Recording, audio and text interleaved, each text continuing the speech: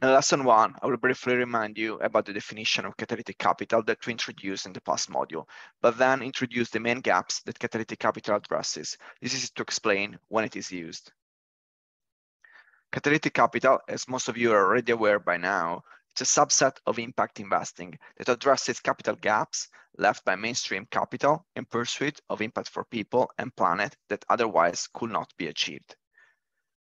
Catalytic capital investments are defined as debt, equity, guarantees, and other investments that accept disproportionate risk and or concessionary returns relatively to conventional investment in order to generate positive impact and enable third-party investments that otherwise will not be possible.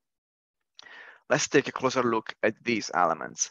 Disproportionate risk can take various forms, including investing in difficult markets or unproven solutions, extending your timeline as an investor or accepting an uncertain duration for investment, being flexible with deal structures and accepting unconventional terms, or investing when there is a lack of track record, benchmarks, and reference points.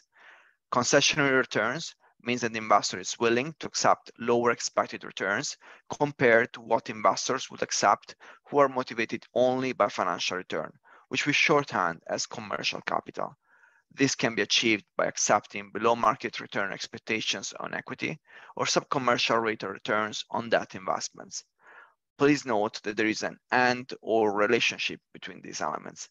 They may or may not occur together at the individual deal level, even though they most certainly do at the portfolio level.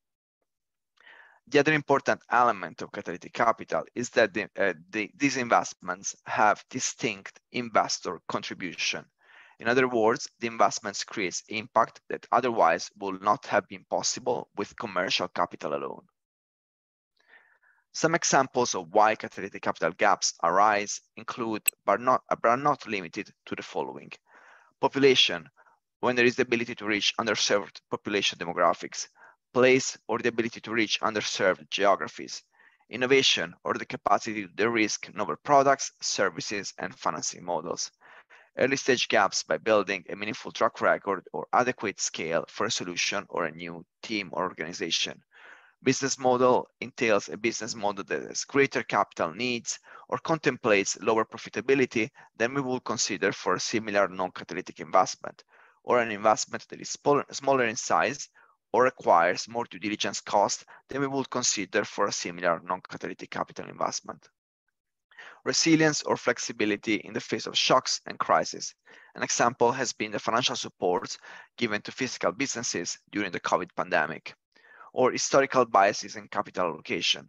For instance, marginalization of BIPOC investees and communities in the United States, or the exclusion of investments in immigrants in Europe.